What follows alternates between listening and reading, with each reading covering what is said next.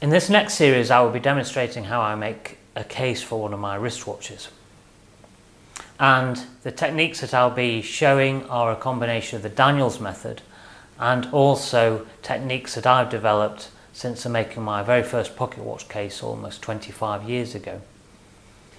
The cases are formed from 3 bands, one for the bezel, one for the middle, and then finally one for the back. It is on the middle band that I solder the lugs which will hold the strap. And to form each band, what I will do is roll out a piece of gold into a strip and then bend it into a circle, solder the joint together, and then drive that roughly shaped circle into a tapered former to form a perfect circle. After this stage, I will then turn or machine the ring into the profile that I require for the shape of the case, and then I can solder the lugs into position and do any drillings in the case that will take the stem or any other fitting that I require on the case.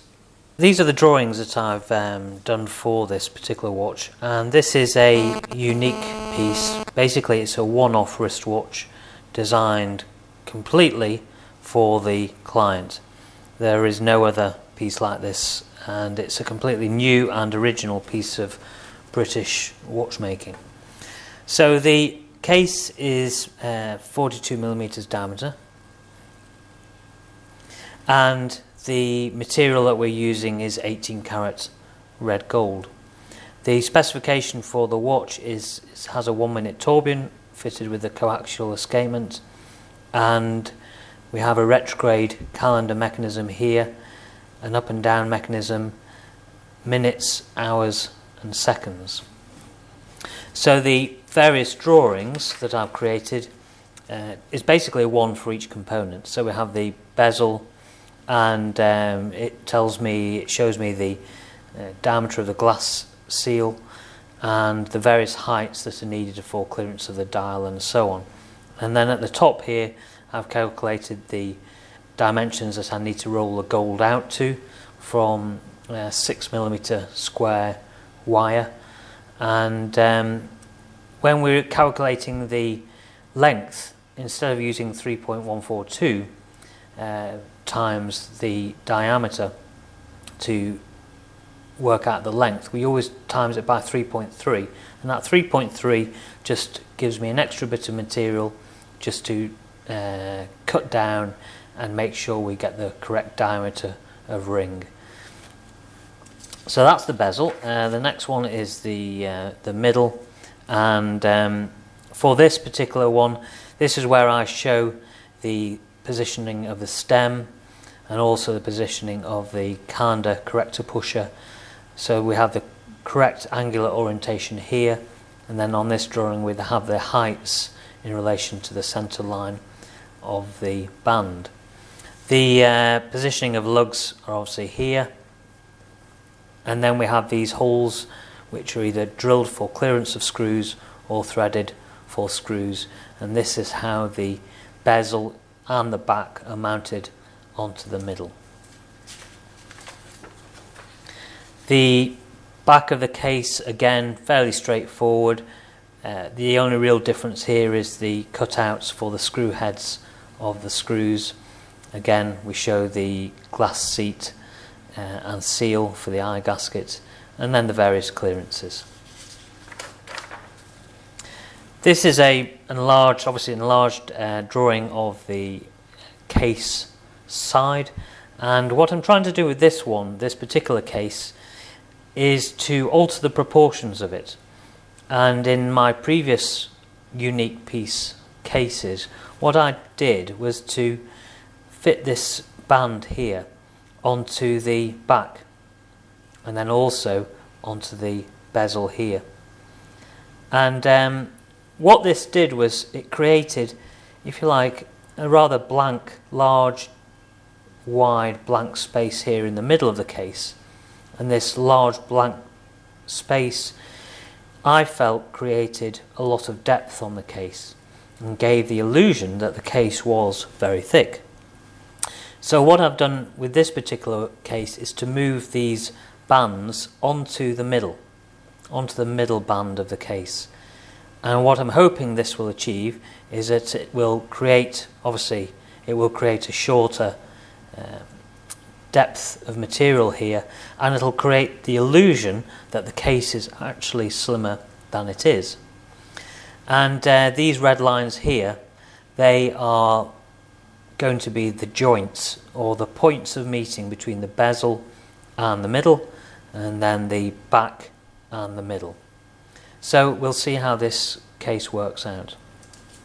The final drawing is of the mechanism inside the case and showing the various clearances that we need to consider.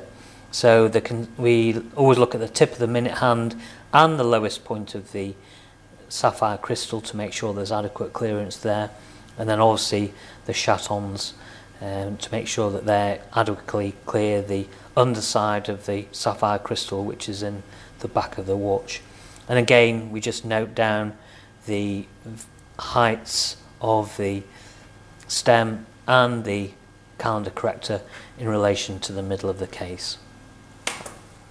Here we have a piece of 18 karat red gold, which is 6mm square and 330mm long. And what I'm going to now do is bend the ring for the middle case band.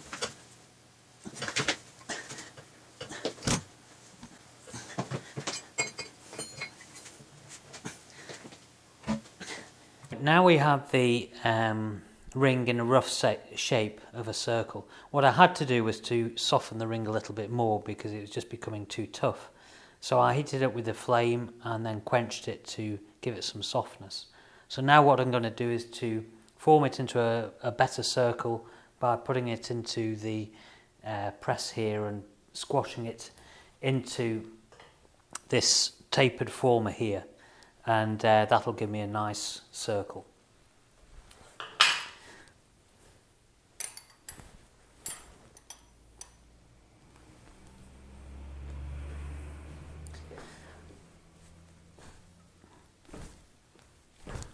So it takes several goes to get it right, and it's way out of flat at the moment, but we'll worry about that at a later date.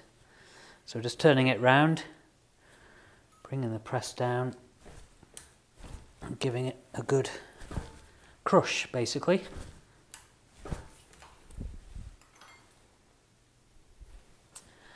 So it's becoming a better circle now.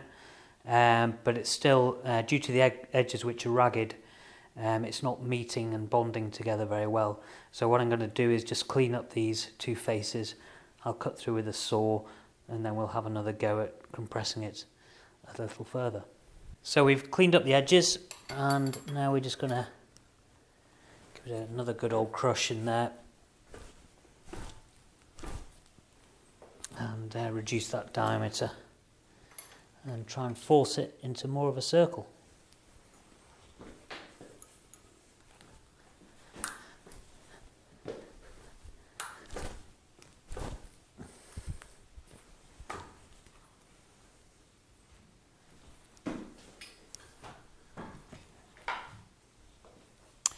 Now, we're getting closer now. It's getting into a smarter circle. We just need to keep an eye on the diameter to make sure we don't go too small, but it's probably ready for another annealing just to soften it, just to really make sure it's a nice tight circle. So we are in the heating room, and what I'm just going to demonstrate now is the annealing of the gold. And basically we have to heat this to a cherry red, wait for it then to turn into a black colour before quenching it into the water, just to take the heat right out of it. So place a ring on there, use a very large torch for this, just so that we can get the heat into it quickly, but give it a light and stand back basically.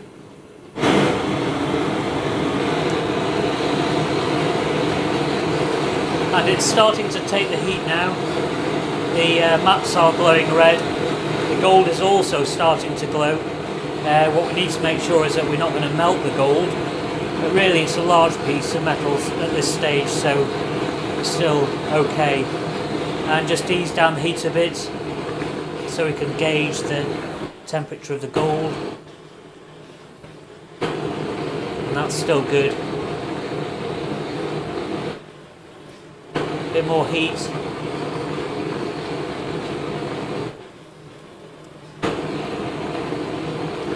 And I think that's okay. I think that's a good, probably a bit over cherry red. So we'll just turn off the heat a bit now, wait for the temperature to drop to what we call a black colour, and then we can drop it into the water.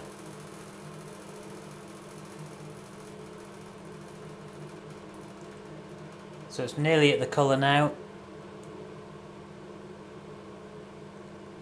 and then we just pick it up with the pliers, throw it in the water. And that now should be at it'll be in a softened state now, so that we can just give it a bit more forcing into a cleaner circle, and just to improve the whole shape of it.